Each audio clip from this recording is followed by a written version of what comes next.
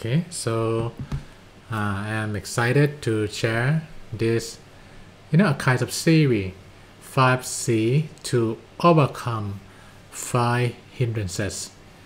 You might hear this midway meditation teaching in different occasions, but this is actually the first time that I talk through the lens of 5C.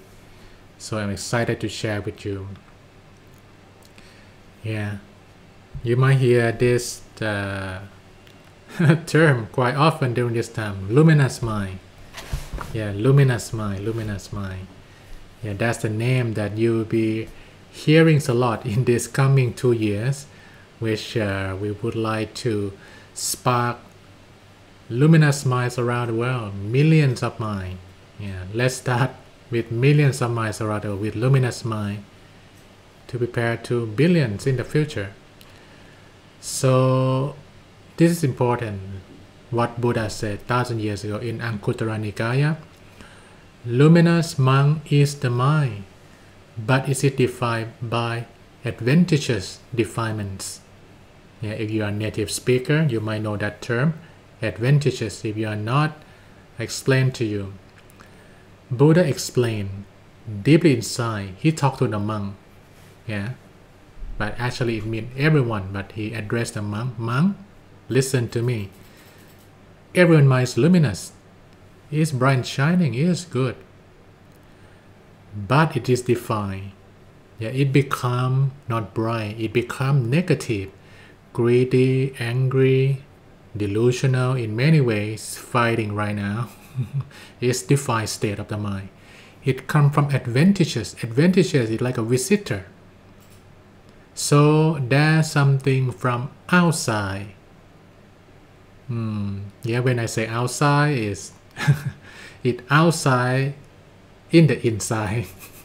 I show you some picture, you understand what I'm talking. At the core is shining, luminous mind, but there's something come in, adventitious with it. So with the practice, we can eradicate that. Come the enlightenment of Prince Siddhartha who become Buddha. We all have that luminous mind, and anytime someone look bad, someone do something not right, it's not that permanent state. With the right knowledge, with the right condition, we can fix it. Yeah, there are many cases in Buddha time that Buddha can really teach even the serial killer. Angulimala, serial killer, become enlightened at the end of his life. So don't give up hope on anyone if they look like troublemaker. Remember deeply inside, luminous mind. But we need to work on it. How we can overcome that adventitious defilement that come with the mind. Can you follow this well? It's not too complicated, but it's a bit subtle. And sometimes through the media, we cannot accept it very well. That deep inside, we are the angel. Yeah. Can you type number 5? If you can follow me well, that's the way out. That is the solution. If we can open the door of the luminous mind, yeah, we'll be hopeful. Yeah.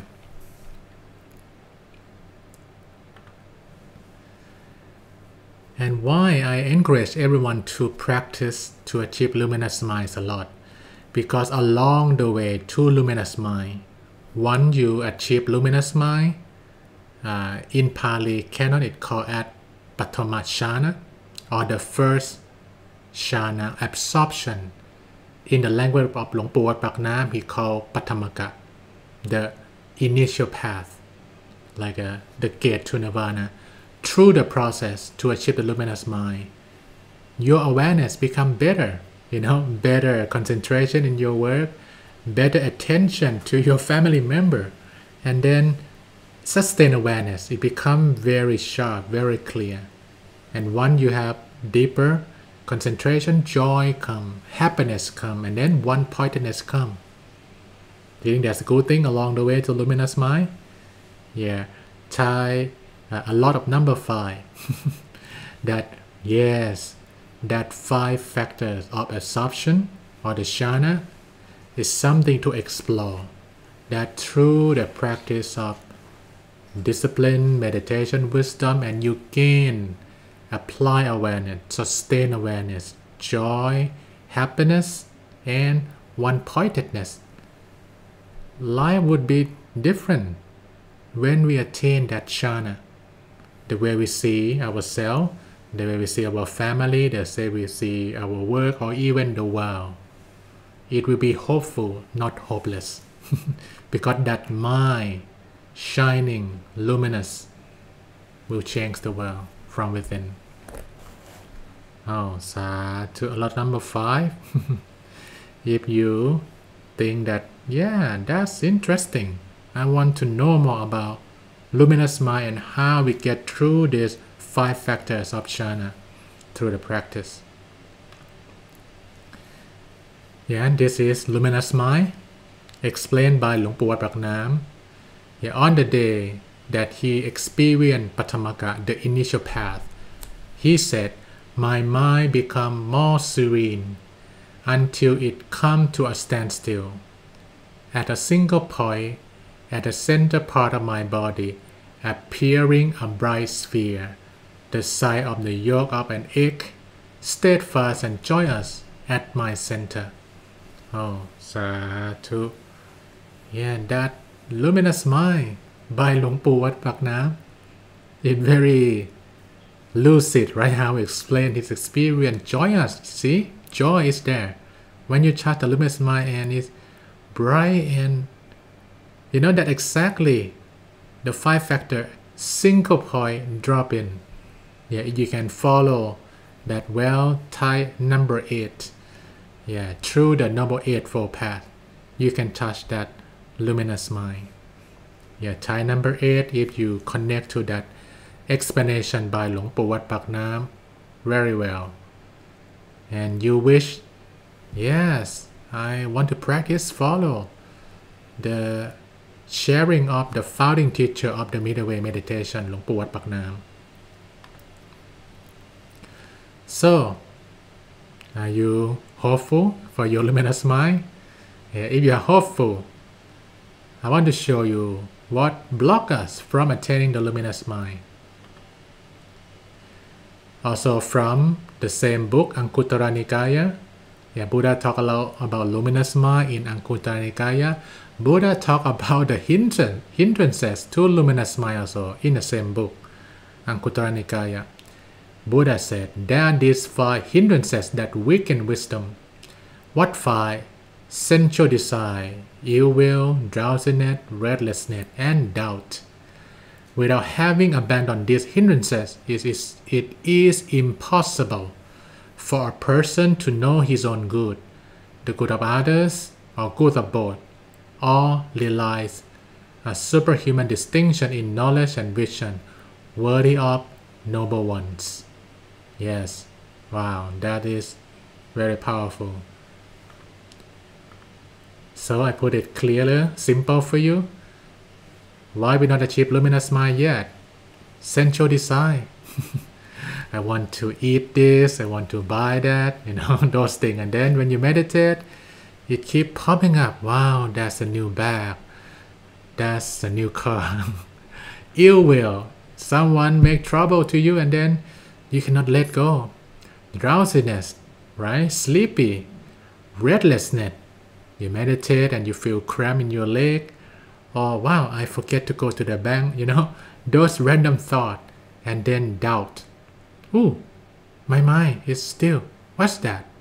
Or, wow, there's a flash of light in front of me. Someone turn on the light. Those doubts make you not still.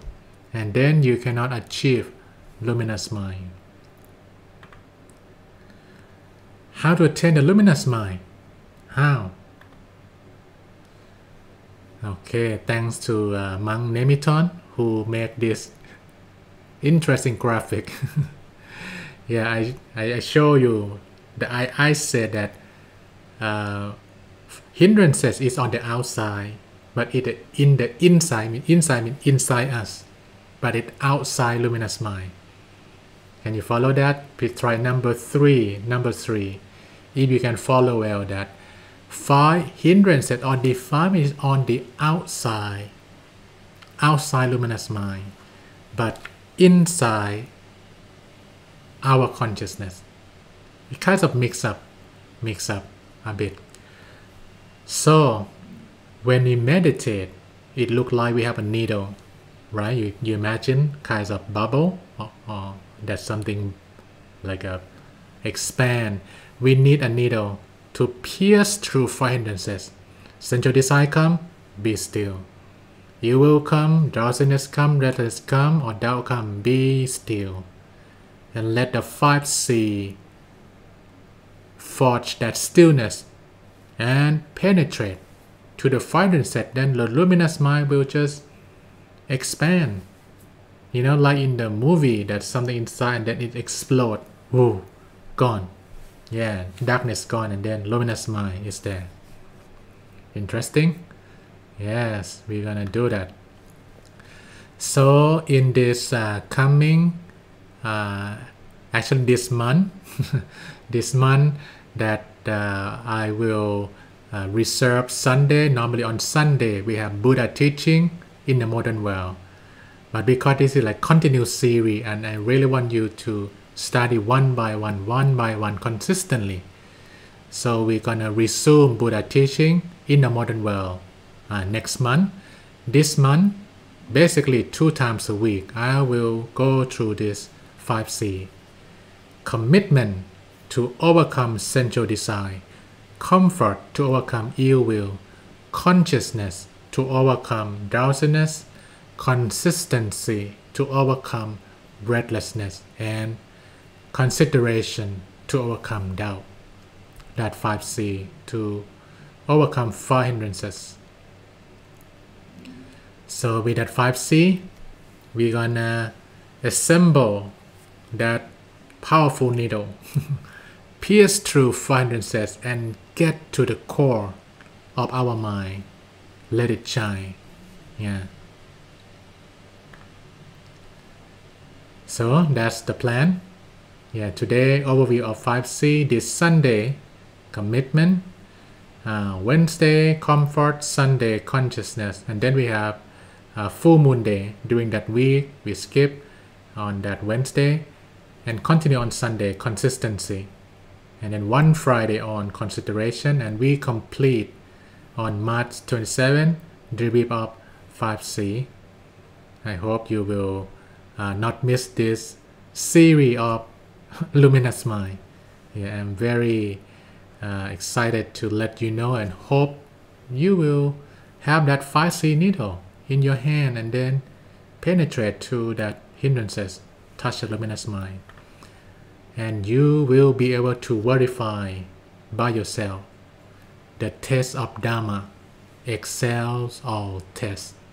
Original form of Dharma, not in the book, not in your thinking, is pure nature inside you. That is original Dharma residing inside you, and that is luminous mind, that you will feel how joyful, happy, and free from all trouble, from all negativities. Let's see and prove this by yourself. The test of Dharma excel all tests. Sadhu. I pass the microphone back to Alex, for daily sharing. Hope you're looking forward to this series of 5Cs.